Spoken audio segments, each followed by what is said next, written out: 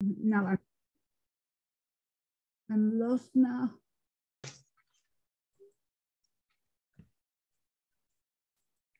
Hello, everyone, and welcome. We are so happy to have you all with us. We would like to officially welcome you to our webinar entitled Beyond the Bedside, AAPI Nurses as Changemakers, Championing Mental Health and Well-Being. This is a webinar celebrating Asian American Pacific Islander Heritage Month and also recognizing Mental Health Awareness Month. The webinar is being co-organized by the Philippine Nurses Association of America, All In Wellbeing First for Healthcare, First Responders First, and the Asian American Pacific Islander Nursing Association. My name is Kasia Laskowski. I'm going to stop sharing this for a second. And it is a pleasure to be with you all. I am the executive director of the Thrive Global Foundation, which is the philanthropic arm of Arianna Huffington's behavior change technology company, Thrive Global. Thrive Global is one of the founding partners of First Responders First, which you see on the screen, which is one of the co-organizers of this webinar. And First Responders First is an initiative that was launched at the beginning of the pandemic to very simply care for our caregivers. It was launched jointly with Harvard T.H. Chan School of Public Health and the Creative Artists Agency, with an ultimate goal to provide physical and psychological support to first responders and frontline healthcare workers who are responding to the pandemic. And from our work, we first started just given the crisis at the time, at the beginning of the pandemic, we first started providing very basic, tangible provisions and protections. So free childcare for healthcare workers, accommodations, but also mental health support. And we really understood that mental health needs would be as great as the physical needs of our healthcare workers who continue to care for us, our loved ones, and our communities during this time. Through our work with First Responders First, we launched All In Wellbeing First for Healthcare, which is a campaign and a call to action launched in partnership with the Dr. Lorna Breen Heroes Foundation, which is a foundation that was founded after the tragic suicide of Dr. Lorna Breen, who was a healthcare, an emergency director in New York during the time of the pandemic. And her family created this foundation to really advocate for mental health support and resources for healthcare workers nationwide. We are thrilled to partner with the Dr. Lorna Breen Heroes Foundation and also our Tier 1 collaborators who have joined us since the beginning of the launch of All In, including the American Hospital Association, the American Medical Association, the Schwartz Center for Compassionate Healthcare, Medicine Forward, many others, including PNAA, and we've been thrilled to have them as a partner. I can just tell you that from my own experience of meeting with these wonderful women and accomplished, nurses, it has been a joy to host this webinar. And just given the recent events and the school shooting yesterday, there was a concern, obviously, of continuing to host something like this. But as all of you know who are joining us, and I'm sure that many of you are healthcare professionals and nurses yourself, your work doesn't stop. Your work continues throughout the tragedies, whether it's the pandemic, whether it's a natural disaster, whether it is a tragedy like happened yesterday. So one of the goals of this webinar is to really provide you with some tools and some experiences from these accomplished women who have found a space to really take advantage of their own skill sets and advocate for mental health resources and supports and well-being, while also offering incredible supports for mentorship along the way. So with that, it is my distinct pleasure to introduce to you the moderator for this session, Dr. Mary Joy Garcia-Diaz, who is the current president of the Philippine Nurses Association of America. Dr. Garcia-Diaz is the program director for the Nursing Informatics and the Information Technology Department and the Center for Professional Nursing Practice at New York Presbyterian Hospital. She also serves on the Equity, Diversity, and Inclusion Steering Committee for the Future of Nursing Campaign for Action, a joint initiative of the AARP and the Robert Wood Johnson Foundation. For the last 8 years, she has been an advisor to the PNAA Human Rights Committee on matters involving unfair labor practice. And she also, as you will tell from her work and from her own experience, she is extremely passionate about the education of healthcare professionals. In reading some of her bios and some of the words written about her, but also her message to nurses on this nursing month, Dr. Garcia-Dia mentioned that she is passionate about communication from the top down and bottom up. And in my short time of knowing her, I found exactly that. She is constantly and continuously elevating the voices of those who are around her and also advocating for well-being, ensuring that all of her colleagues and everyone who has come into contact with her leaves a better person. So I will pass it over to you, Dr. Garcia-Dia. Thank you so much, Kasia, and we are so thrilled to partner with All In Wellbeing First for Healthcare, First Responder First, and also our AAPI colleagues. Good afternoon from New York.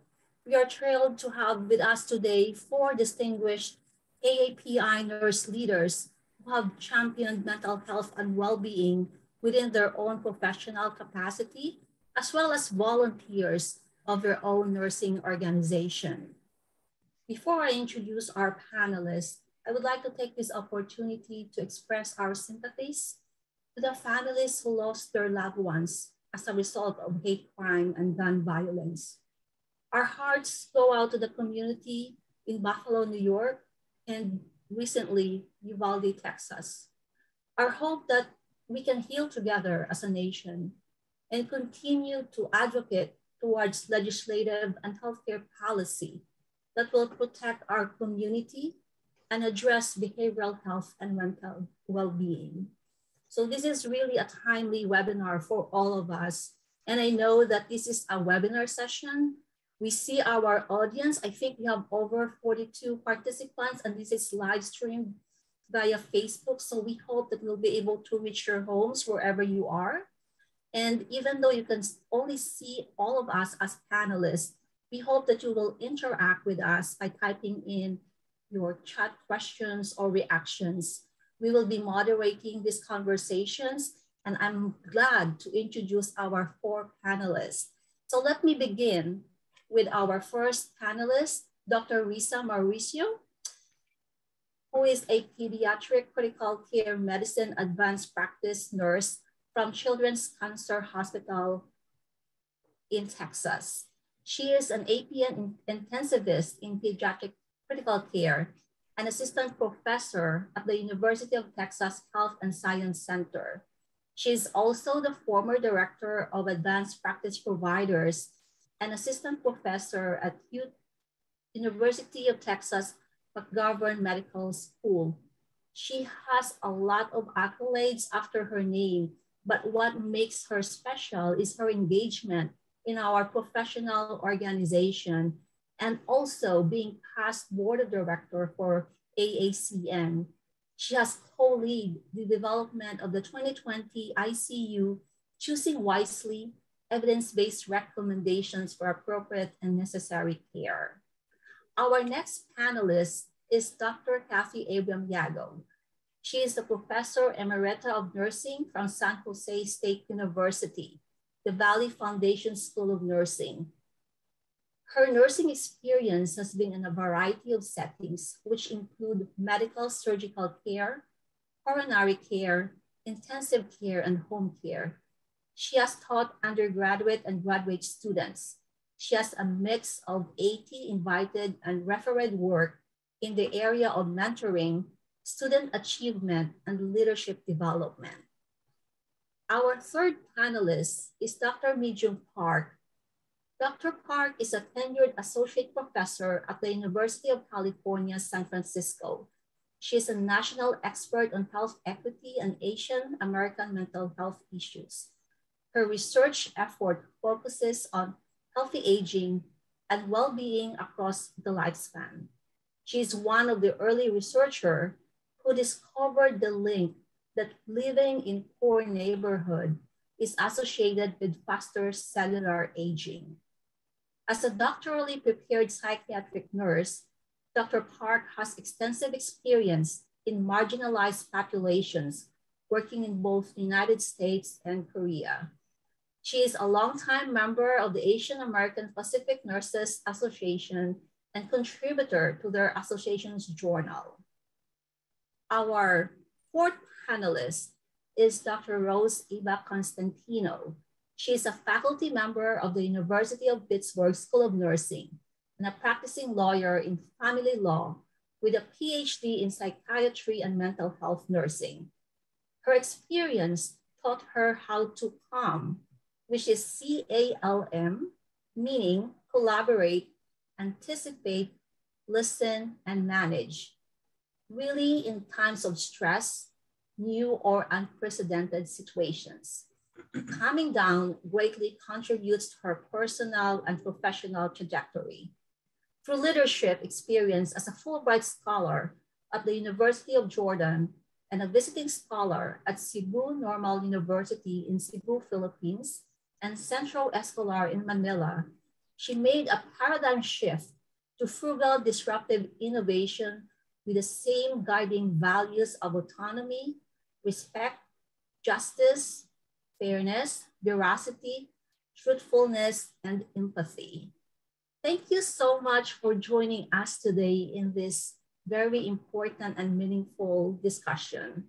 So let me start with you sharing who you are, your experiences, and what led you for your advocacy towards mental health and well-being, especially for our AAPI community.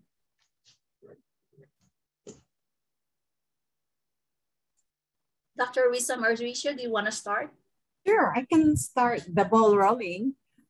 So actually my love for mental health and wellness started when I became a nurse practitioner and taking care of chronically ill children because they are in intensive care and vulnerable to trauma. I always wonder how they are coping being either you're a patient or the family. And because you're in a traumatic environment, and especially when I was in cancer management, I always thought also of how our families coping when their loved ones die. And so moving forward, now when we have the pandemic, I was tasked, and thank you to our PNAA president, Dr. Garcia Dia, I was charged on how we can help support our members in terms of their emotional wellness. And we were faced with a lot of challenges during the pandemic. So what PNAA did was I think very visionary by thinking forward of what's going to happen, not only at the time when the pandemic was new, when there were no PPEs or the guidelines at the bedside on what to do and what nurses had to do with the pandemic was really inconsistent. And a lot of us were very anxious and afraid of what this virus would be. We have forethought of what are we going to do with our nurses. It seems like we almost know from the very beginning that this pandemic will not end like magic. We know that it would drag on. And what is going to happen to our nurses when this will continue for a long time? And it did truly happen that way. So the first year of the pandemic, while there were surges on and off, we wanted to do a survey, and we surveyed all our nurses on their emotions of how they are feeling even behind the mask. And along that same time as well, the American Nurses Association did a survey of all the nurses in the nation. It was so telling, the stark difference in terms of results between those two surveys. And I hope I will be able to share those results even briefly during this conversation. And so after that, when we did the survey, we gathered a committee on how we can move forward to support our nurses. And definitely what is important to us, and Dr. Garcia Dia and Dr. Yago can attest to this, that resilience is very important.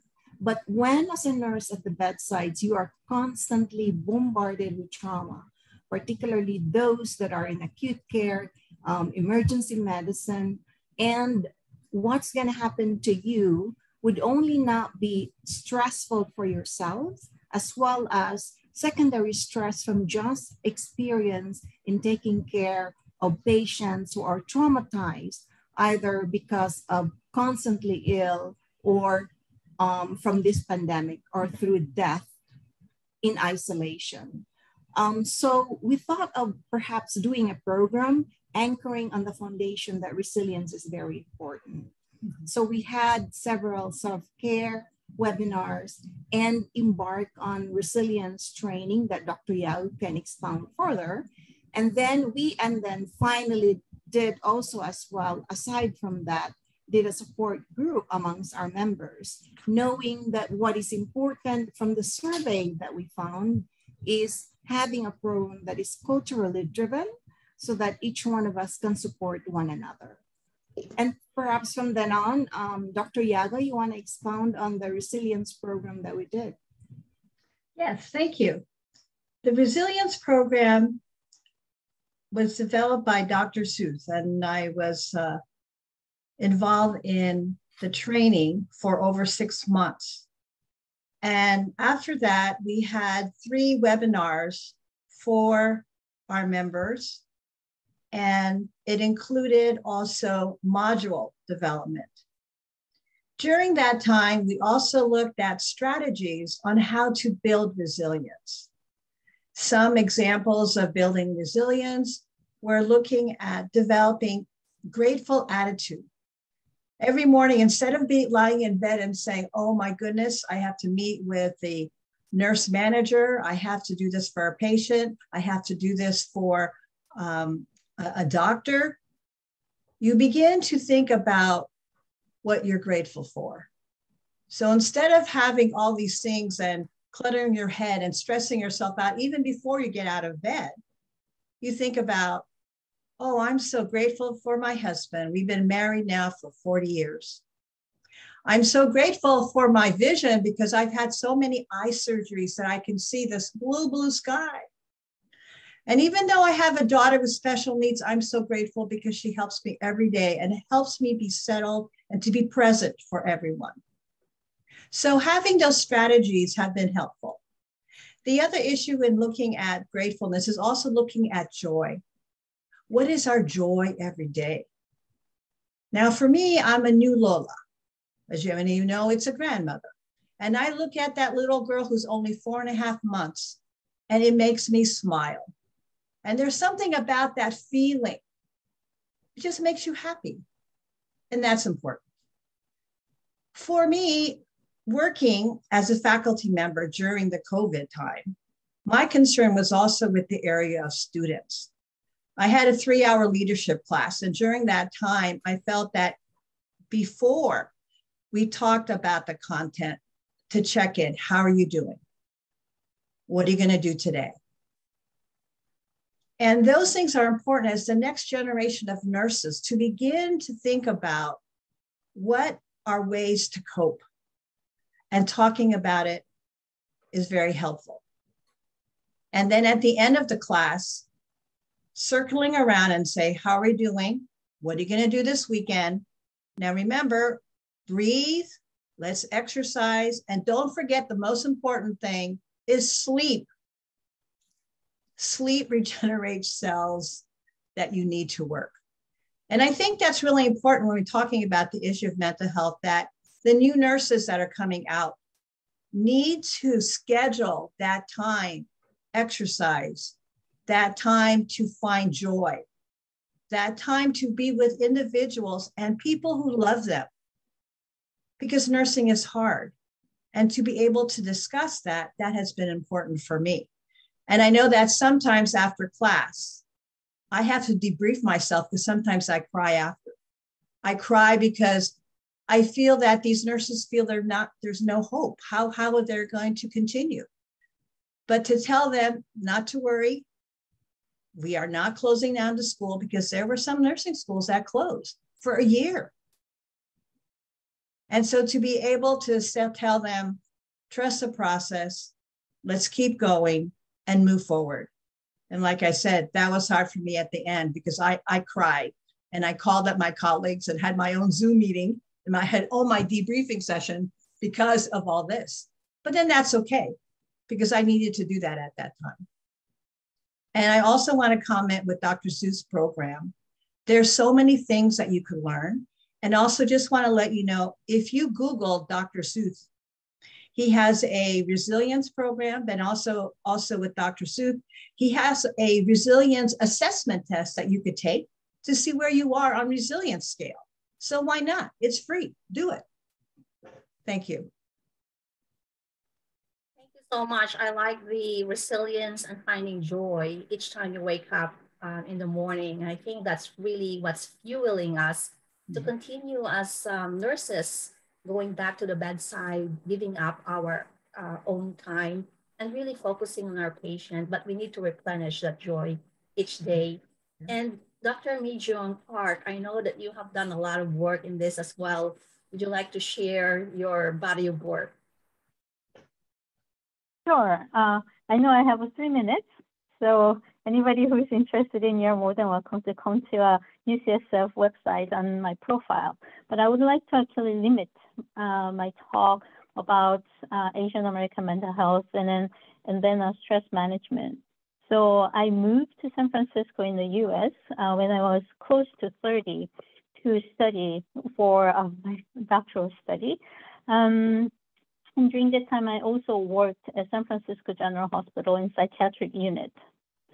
As an immigrant myself, I keenly aware the difficulties of navigating the mental health care systems or healthcare system.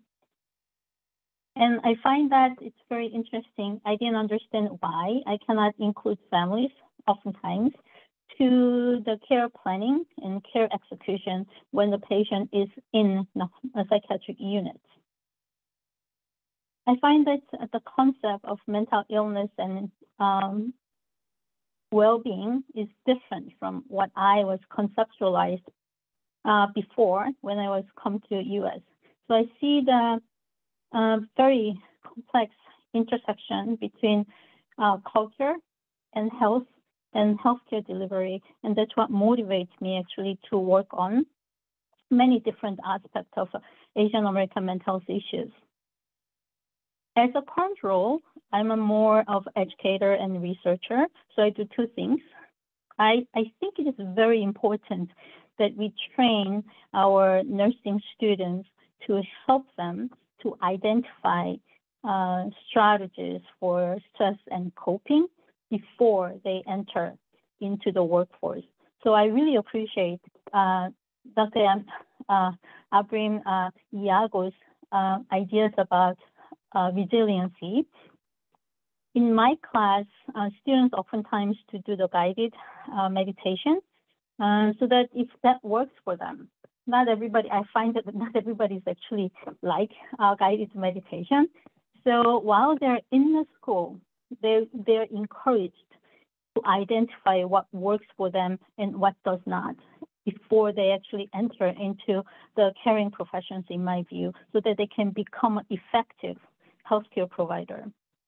And then we also use poetry and music, and then if any other recreational or art form of health management of their stress also. The second component is that while we are encouraging many of our underserved individuals enter into school in nursing so that they can go back to their own community, I want to specifically design a support for them so that we are ensure that they can become receive sufficient mentorship, and then they can help themselves as well as their patients to navigate complex healthcare landscape as well. Finally, during the COVID, in addition to supporting our health nursing students, I also did a research on the nurses who work in the COVID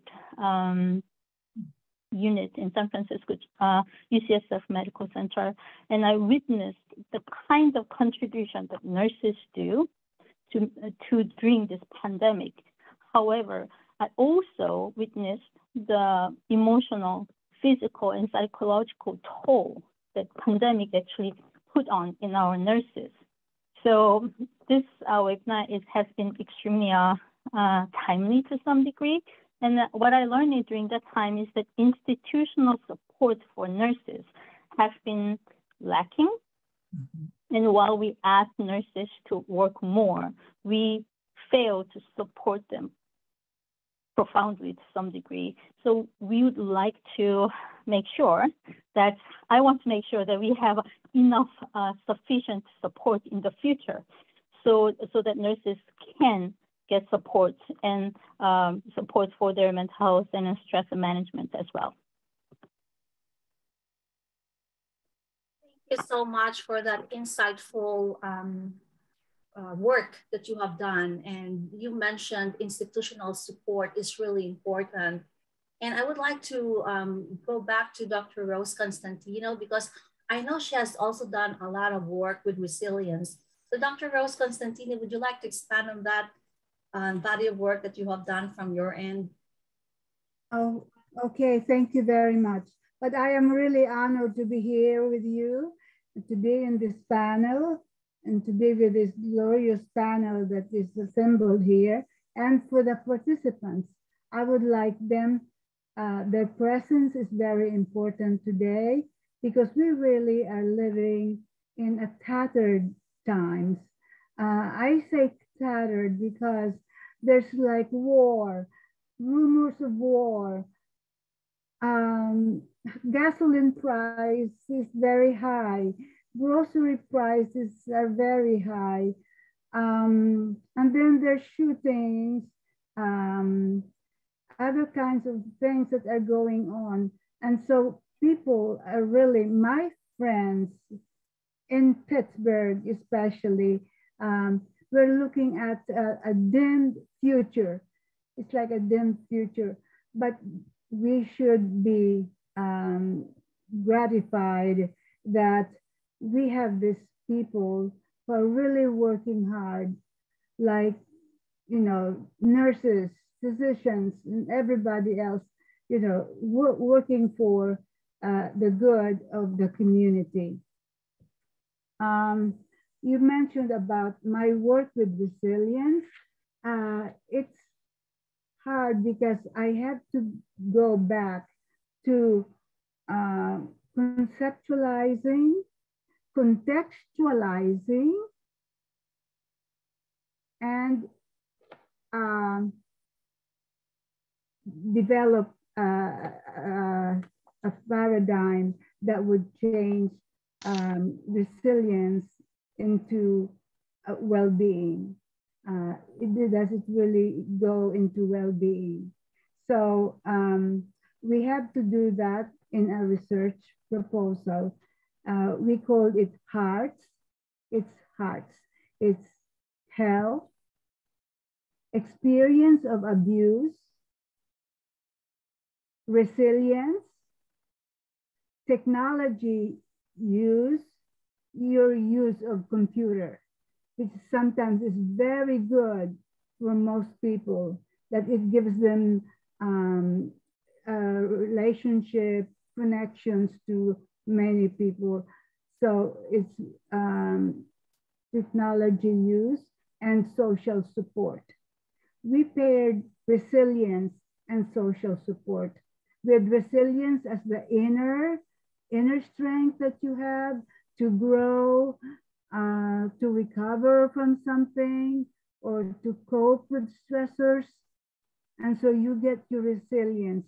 You thought maybe you got that in your biochemical ingredients in your bodily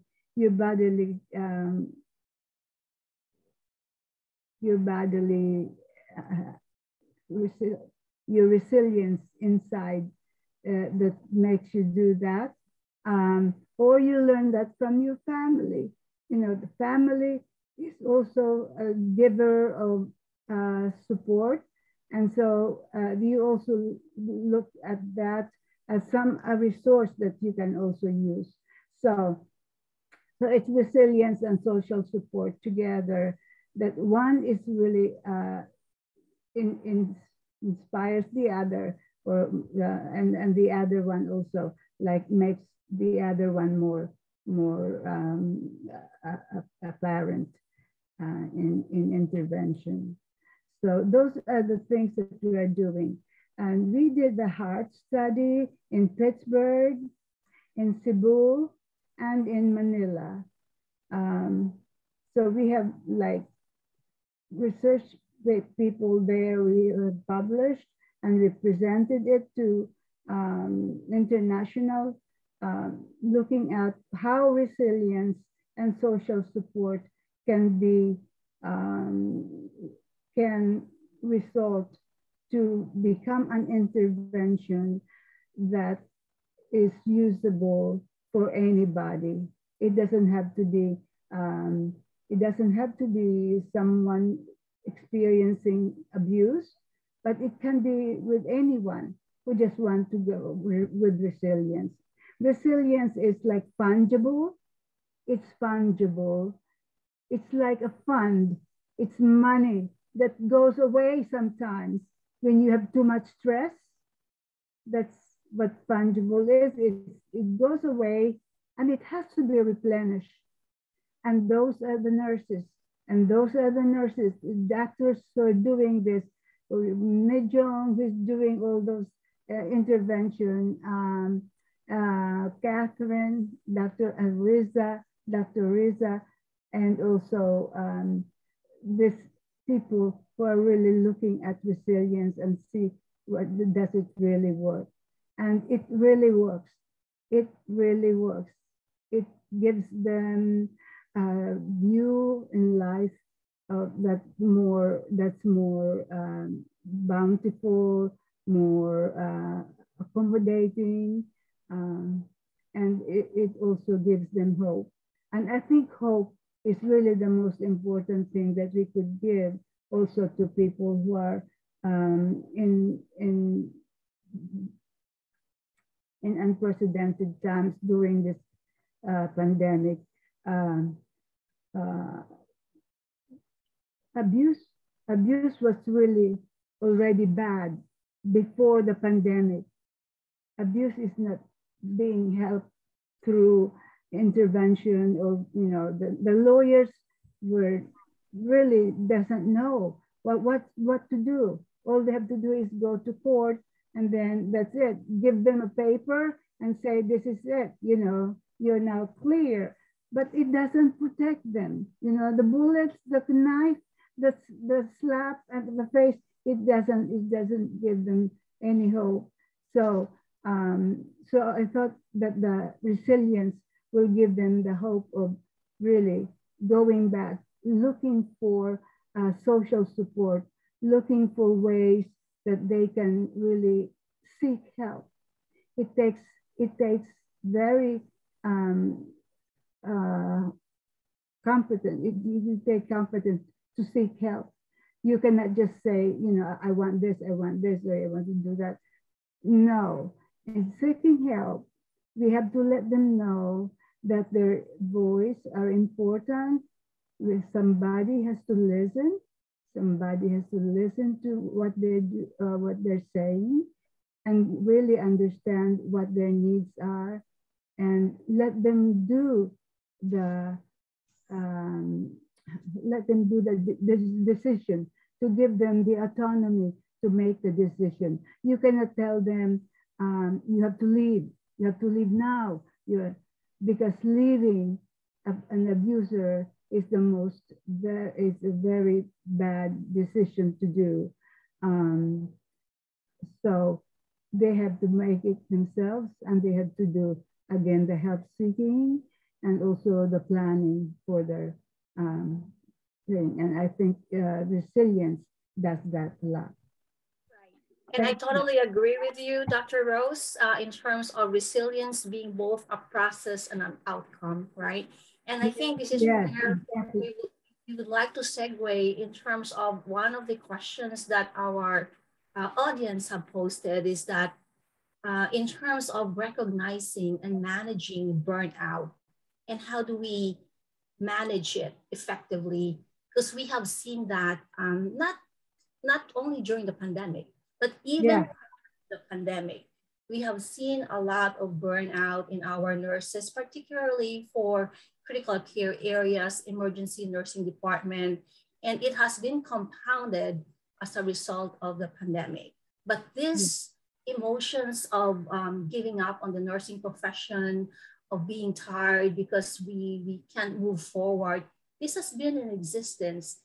And this is where this timely question is really out there. How do we recognize and manage burnout? And looking at it from a cultural perspective, especially for Asian American communities, we are so used to bearing it out, right? And then just moving forward and then keeping silent. How do we support them to overcome that burnout? We developed 4 students, myself and another faculty, developed, you reviewed the literature for burnout, and we looked at the gas going on empty. Our brains are now empty, really, because we're not only looking at our patients. The assignment sometimes there's more people that you have to work through during the day, during the shift. And then, or their days now are longer, some of them. It really has to look at what they're feeling first. Sometimes nurses, physicians, social workers can't really look at their own needs. We really think that we're going there, we have to finish this. After the shift, we go home, and then there's more to be done. So it doesn't really work. So that somebody, and I just heard it today, I had a signal, I have a webinar today, and she said, the employer should be with these nurses, people who are working in the hospitals. The employer should be the safeguard, so should be a place where they're taught, we train them how to look at somebody who's really going on empty. I think we ourselves cannot right away diagnose ourselves that we're going on empty, because you will just say, I've been taught this way, I work this way, I don't go to sleep at night until like 3 a.m. or 2 a.m. No, I think they have to, this employer would have to be trained to see which is what employee, without any judgment, okay? Without any judgment, without any thing that, you need help, but it has to be a plain, constant, just attributing to them that the employer should know, which employee should go to rest, go for a vacation, go something, and that. And I agree, and I think this aligns with Dr. Park's initial suggestion of having that institutional support, right? Yeah. So your own organization, Dr. Park, what have you done from AAPINA in addressing burnout, especially for faculty? You have a lot of burnout as well through the years. I know how challenging it is, and being an adjunct faculty, I appreciate all the faculty professors that are really out there to mentor our nursing students. Indeed. In fact, when it comes to burnout, I can answer two different. I can give you two different answers. The first one is that actually burnout, the best treatment for burnout is actually prevention. So the effort and institutional effort should actually prioritize preventing the burnout rather than remediate them. One of the reasons why I think it's very important for me at least, that in the schools, when students are in the school, they should be able to provide support for them to be able to manage the stress and stress properly so that they don't get burnout once they enter the caring profession at work, in my view. Once the employees already burned out, it's very difficult to, how should I say, remedy that, because they're already in a very deep, prolonged, to some degree, not only the stress, but demoralization, where they felt that they can't do it anymore. And then they felt they don't see a lot of choices other than stay at work and demoralized, or they just quit. So many of educational system faculties are also very tired, and we are losing a lot of resignation, as well as retirement at this point. It's not only, I'm not talking about UCSF, actually, I'm talking about overall higher education. There is many of teachers actually are leaving the profession because it's very, very difficult. The question, therefore, is that how can we help one another to manage the stress when the impact is small, rather than it snowballs until it gets burnout. Of note, a personal note, I think burnout nurses usually are not a good nurses. They are not effective caring provider.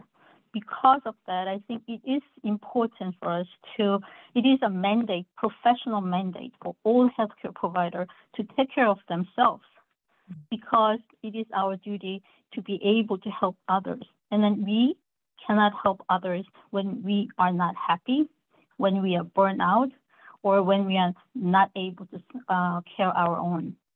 And I think it should be important message to students as well as faculties, as well as nurses. Absolutely. And I know that, Dr. Mauricio, you have probably encountered a lot of surges, right? In the past 2 years, we have the ups and downs. We have the Omicron. We thought we're safe. And now we're also starting to see an increased positivity. All of this and the ongoing social unrest that's been happening in our country adds up to our capacity when we receive our patients on the practice side. And I know that there is a question here from Connie de Guzman in terms of a gratitude board where people could have a huddle area and to recognize our staff and collect thank you cards, and maybe, recognizing employees through this recognition board. So what have you seen in your practice? Do you think this is working? And in terms of like promoting teamwork, being kind, helping each other, and inspiring staff, what can you share from your end, Risa? So I agree with you. So at some point, I just want to, two things I want to touch base on. One is cultural, and the other thing, whether it's culture in the unit or culture is you based on your ethnicity, right?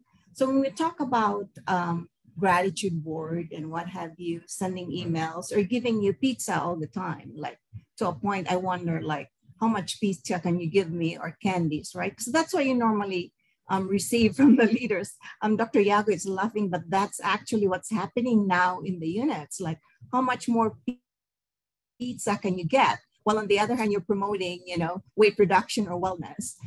So I would say in terms of recognition, I would make it a point that it has to be meaningful. And because when it's not meaningful, like the people can always look at it only in a superficial level, right?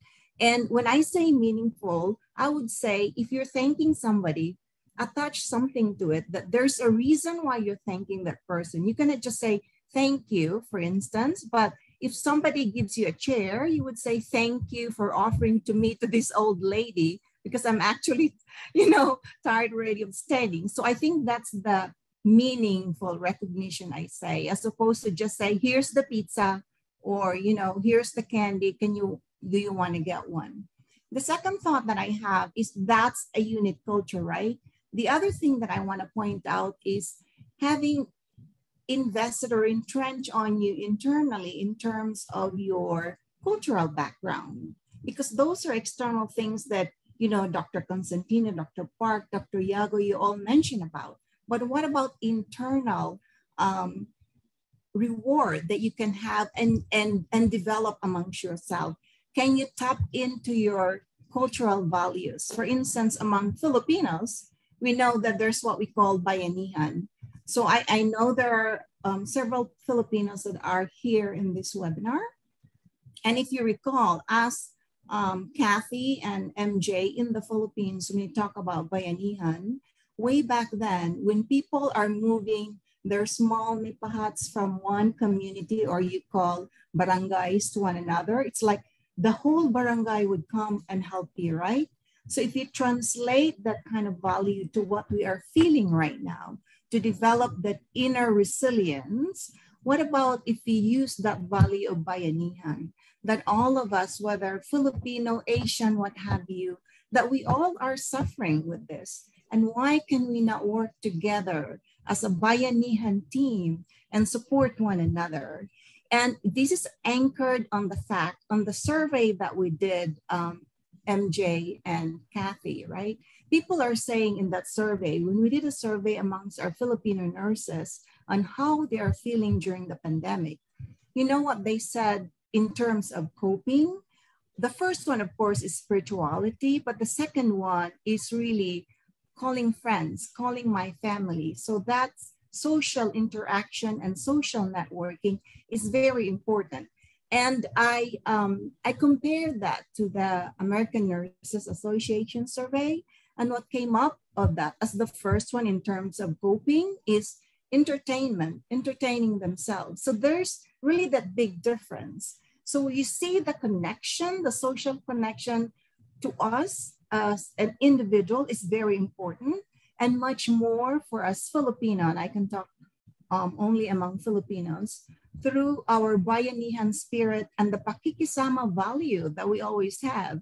Remember, I don't know if you recall, when I'm in the unit, I bring for lunch, I bring a lot of food because I know that it is very important for us to share. It's our pakikisama value of sharing what we have, sharing the goodness. But what about also sharing how we can together form something, either an alliance to strengthen our inner self? Because I think that's an important thing that we can do, whether we can do it collectively together with AAPI or PNAA and the whole world.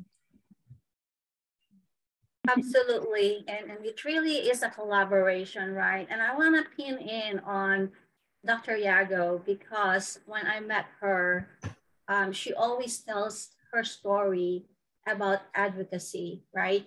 And how her dad had taught her to be proud of who we are.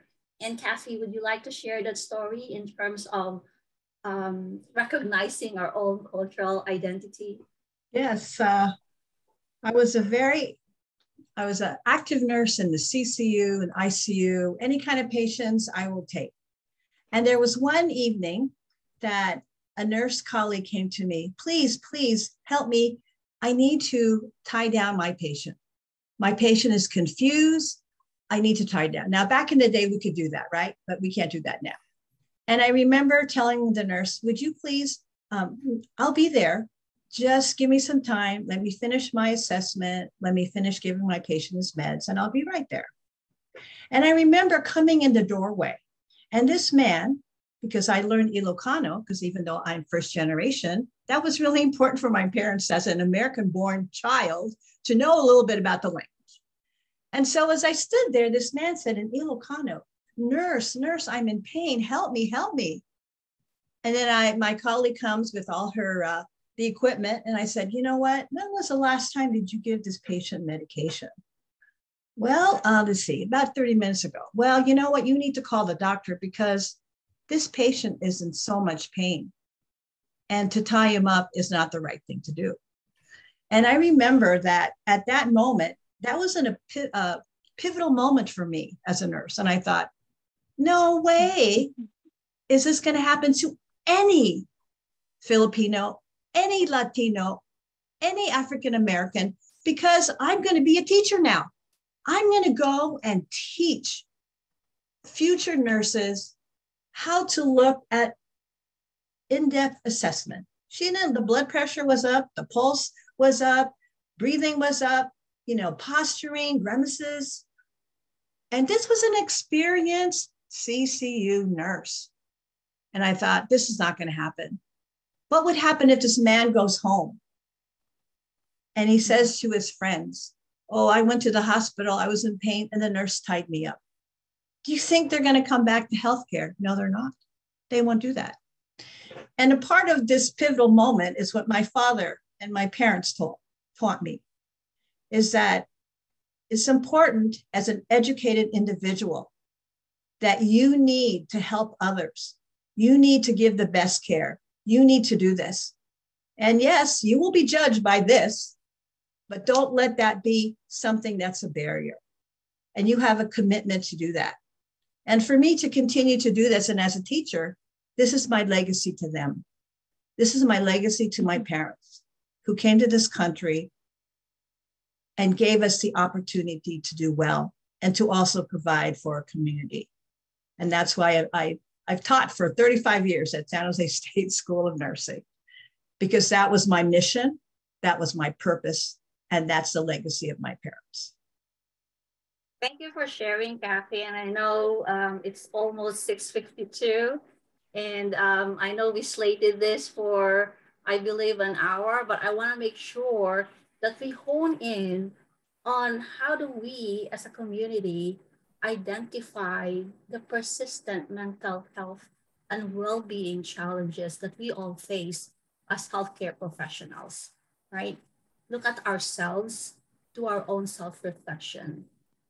What advice would you give us in terms of doing our own self-care and taking care of ourselves?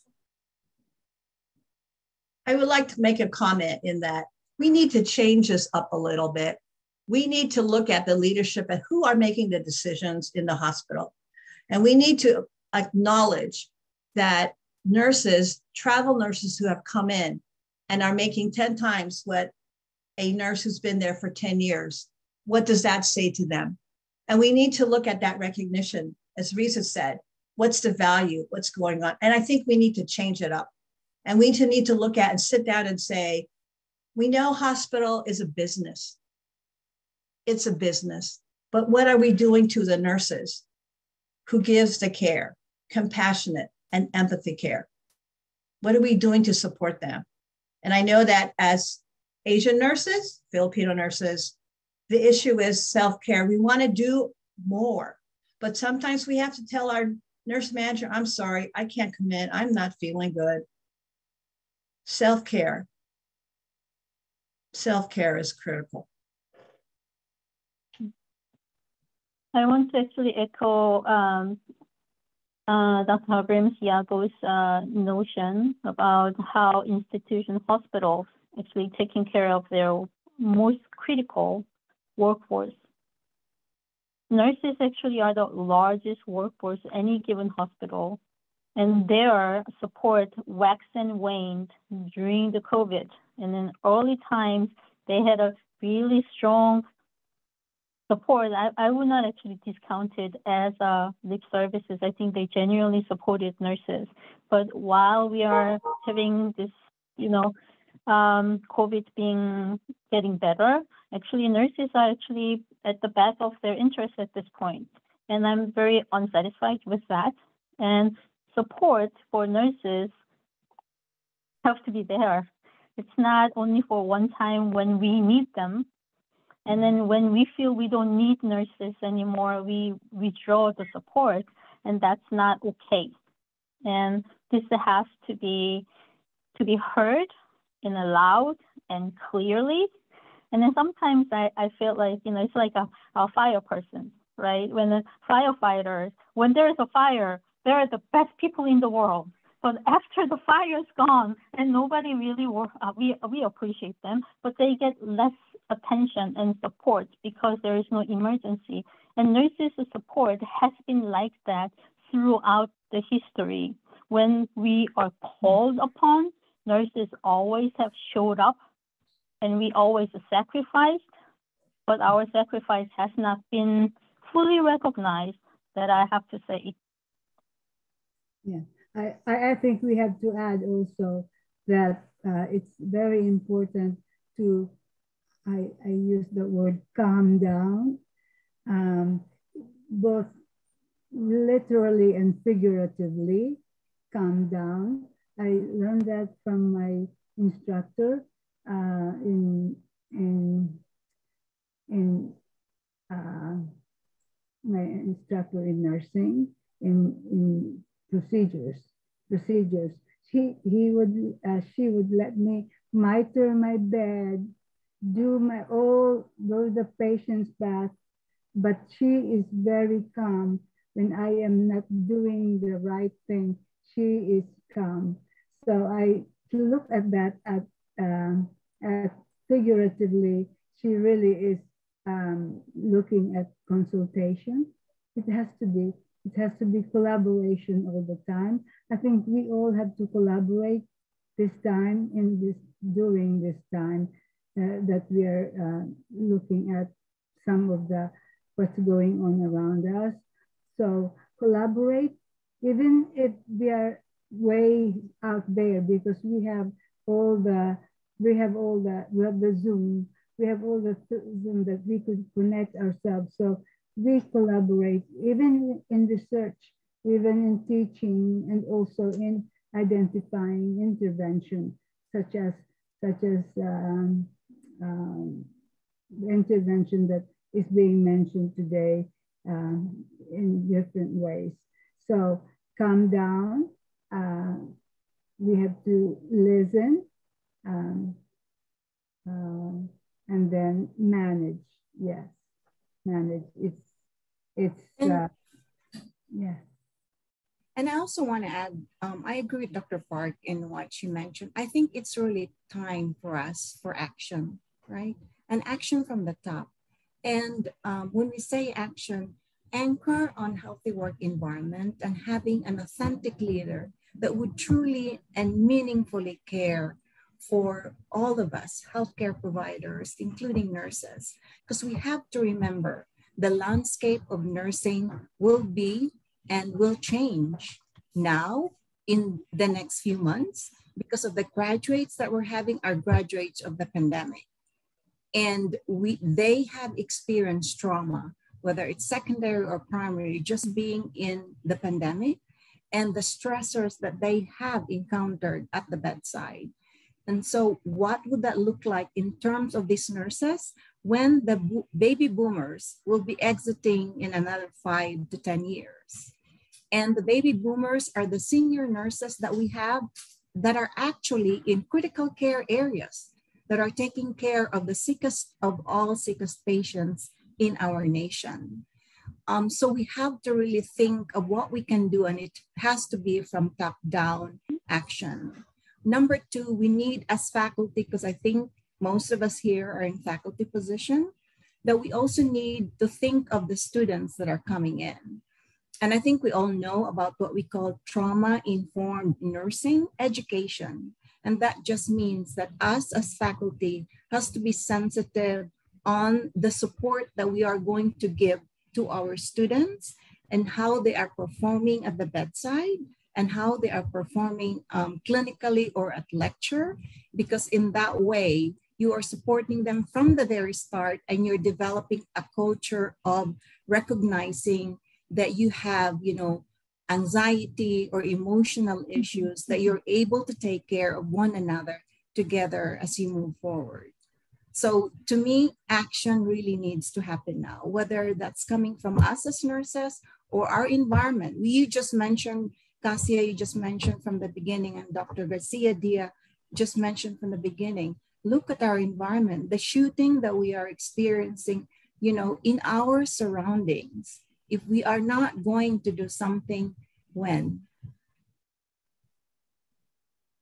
Thank you so much for that insightful and really meaningful conversation that everyone have shared.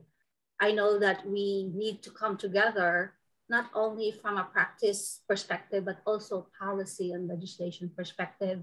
And this is where we as an organization have that unified voice to move the needle.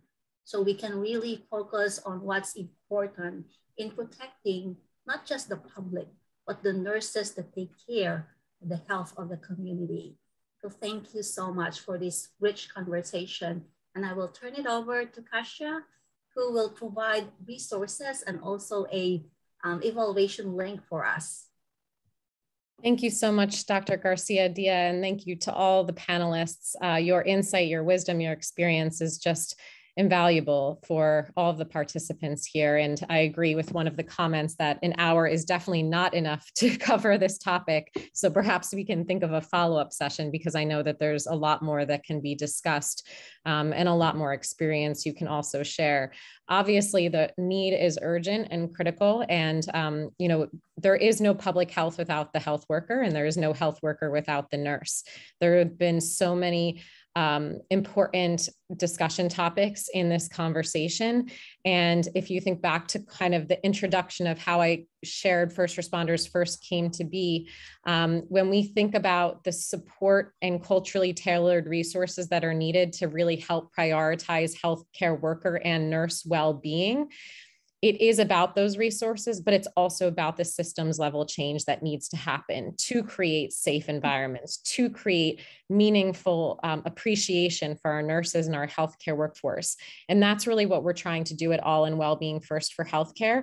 We are trying to really tackle the systems change piece to create environments and healthcare workplaces where healthcare workers and nurses can really thrive and take advantage of resources without the fear of stigma, without the fear of retribution, seeing mental health as a sign of strength, not of weakness. So I'm going to share quickly my screen so you can see some of the resources that we have available, but you will all also be receiving this in a follow-up email. So don't hesitate, you know, to reach out to us once you do receive that email if you have any questions. But here are some mental health resources. First Responders First also has a free nursing resilience course that has eligibility for CEUs.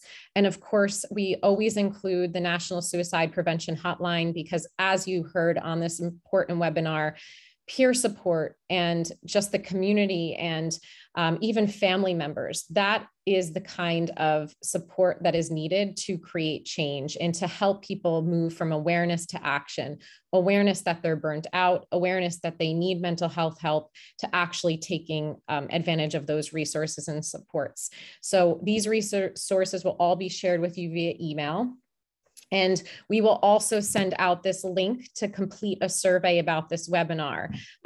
We hope that you'll share feedback, constructive feedback as well, so we can continue to tailor these webinars and sessions to meet your needs. If there was something that you wanted to ask but didn't have the chance to do that, you can also share it in this survey. But we would just like, again, to thank all of you for joining us. And this Nurses Month, you know, May, we're just coming to a close, but every month needs to be Nurses Month. And this is a beautiful moment to also celebrate AAPI Heritage Month. And I can't think of a better way to have all of you esteemed panelists and our tremendous moderator. So thank you all for everything that you did to make this such a wonderful session. We would like to acknowledge behind the scene all our technical support team from Melissa Long, Carol Robles, and also the support of our AAPI leaders who are part of this panel, Dr. Jing Wang and our President-elect, Dr. Gloria Berriones. And the rest of the crowd, you were really, really so engaging in your comments, from Chris Iscarilla from San Diego to Jenny Bissell from Hawaii, and Christine Fabico in Metro DC. Thank you for all your participation. And if I forget to mention someone, please bear with me. I'm getting old as well. But we appreciate your presence this evening and sharing this afternoon with us. Mahalo. Aloha. Mahalo. Thank you. Bye, everyone. Bye-bye. Thank you, everyone. Bye.